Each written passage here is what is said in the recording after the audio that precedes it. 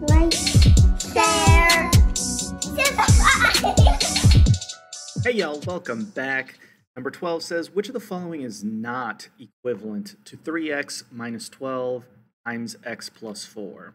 So one way you could approach this, and you can do this a lot when you're trying to compare expressions on a multiple choice question, is just to pick some value for x, substitute it in here. So for example, let's say I pick the number 2, right? And I input all this in my calculator. I say, all right, well, what's 3 times 2 minus 12 times 2 plus 4. So I just replaced x with 2. I can put that in my calculator, and what would I get here? 2 times 3 is 6. 6 minus 12 would be negative 6 times 6. I get negative 36, right?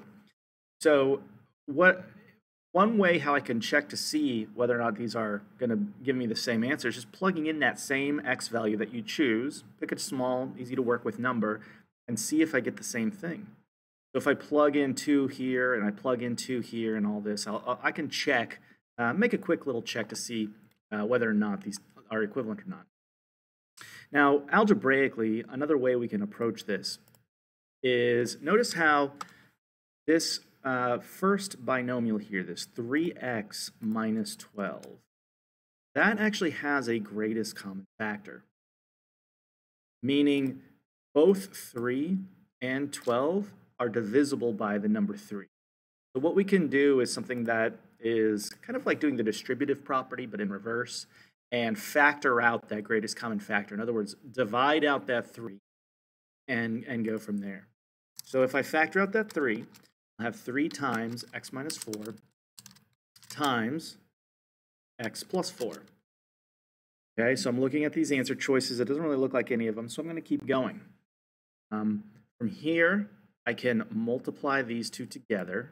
Okay, so I can use FOIL or the distributive property. Essentially what I want to do is just multiply x times x, and then x times 4.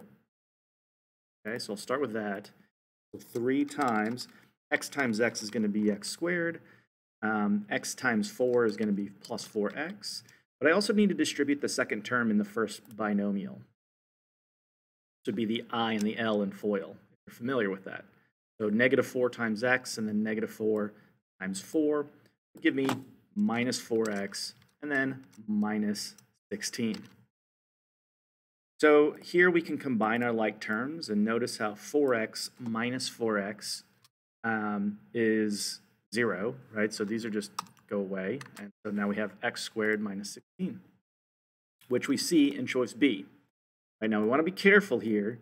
It's not saying which of the following is equivalent, it's saying which of the following is not equivalent. So we can see that B definitely is equivalent. And that kind of gives us our answer because A is exactly the same as B, except it's got this minus 8x here, which is incorrect, right? We had negative 4x plus 4x should be 0. So since this one is not the same, we can go ahead and say with certainty that A is going to be our answer. But just to double check C and D real quick, if I multiply this 3 back in, if I distribute the 3 here, multiply 3 by x squared and 3 by negative 16, I get 3x. Well, if I can type it out, there we go. 3x squared minus 48. So we can say, okay, well, C is also equivalent. Right? These are the same as the original expression. D is probably going to be easier to actually work from the answer choice back and distribute the 3x and the negative 12 rather than trying to figure out how they came up with this expression. Really what's going on with this expression is it looks like they're sort of in the middle of factoring using grouping, but you don't really need to factor by grouping here. Instead, what I'm going to do is distribute both of these. That's going to give me 3x squared plus 12x minus 12x minus 48. And then the plus 12x minus 12x is just going to be 0. So we get 3x minus 48, which is the same as C. So all these three answer choices, B, C, and D, are equivalent expressions to the original one. The only one that's not is A. But I do want to go back to sort of the easier way of approaching this, and that is just to pick a number, like 2, and plug it into x, right? You get this value. I think we said it was 36 or negative 36, something like that. And you plug in that same x value that you chose for this one, so whether it be 2 or whatever number you decide, and plug it into all the other x values. And what you're going to see is that B, C, and D are all going to give you the same number once you plug it in and throw it in your calculator, and A will give you something different for most x values. Now, if you choose an x value and they all look to be the same, then just pick a different one, and you'll eventually come up with one. It shouldn't take more than like 1 or 2 guesses to come up with one that's going to give you the answer. So anyway, that's all for number 12. Thanks for watching, and y'all have a great day.